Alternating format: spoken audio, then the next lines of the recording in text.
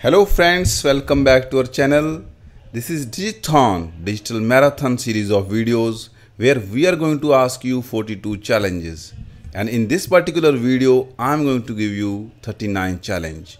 And now without wasting much time, let us get started and see our challenge.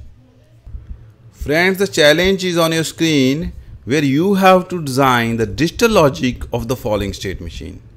This state machine has one single bit input and single bit output. The type of state machine is Moore state machine and it has three states S0, S1, S2.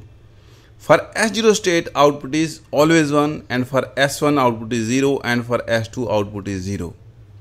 And if input received is 0, it will stay in the same state, that is S0. When input is 1, it will go to S1 state.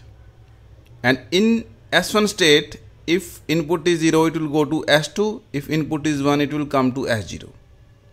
Similarly, when it is in S2, if input is 0, it will come to S1. And if input is 1, it will come to S2 only. I think the problem statement is clear. You have to design the digital logic. And now you can pause my video here. Try to think of its answer. Spend some time.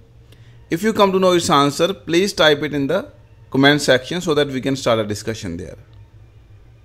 Otherwise, I will reveal its solution in the solution series of DigiThon.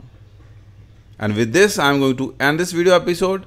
I hope that this would be quite informative for all of you. If you also like this video, please press the like button and you can share your feedback in the comment section. And in future also, we are going to create many such videos.